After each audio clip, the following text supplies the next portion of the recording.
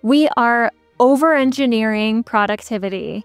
And I'm saying this as somebody who loves looking at all of the different ways that we can be productive. One thing that really surprised me when I went to Japan was how many services were still paper-based. My initial impression was that this is a really old school way of doing things and it's a little inconvenient, but I quickly changed my tune and actually started to draw inspiration from this way of doing things. Working in tech, we're always trying to solve problems, often trying a little too hard. That translates to creating problems that don't even exist and solving them. By contrast, what I noticed in Japan was that there were more reliable systems for things rather than chasing the current trends and trying to make everything more convenient and hyper-efficient. They were actually prioritizing reliability and consistency.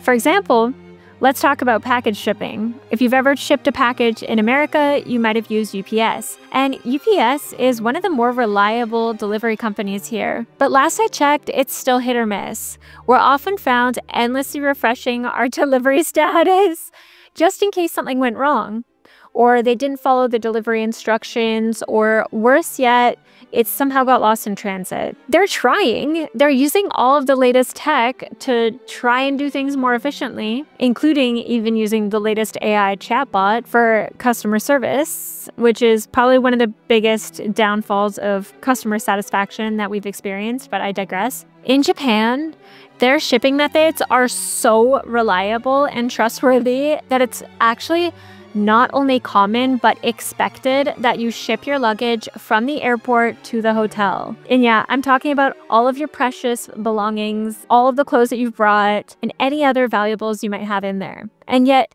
there's a very different level of trust immediately. And it's all paper-based. If you lose your copy of the receipt, it's game over. But they will not lose your packages or have any delays. It's kind of insane. Your package will always be there, and there is a consistency and reliability of using this very tried and true system and way of doing things. Because it's so simple, there are less moving parts and thus less room for error along the way.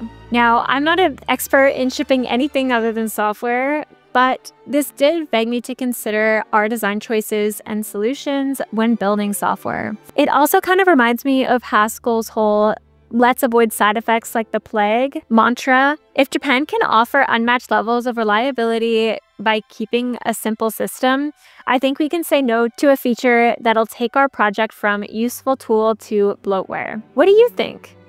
And if you're somebody who's into productivity, I did resonate a lot with a lot of Cal Newport's messages in his books. I've mentioned him before on this channel. They are incredible. If you are looking for something more productivity focused, he gives very actionable tips while keeping the workflows as simple as possible. I will link a related video here with some of my book recommendations. If you enjoy this kind of format, give it a like, give it a comment. That is how I'm able to tell what kind of content you guys want to see on this channel. So definitely let me know. Appreciate it, and I will see you guys next time. Bye.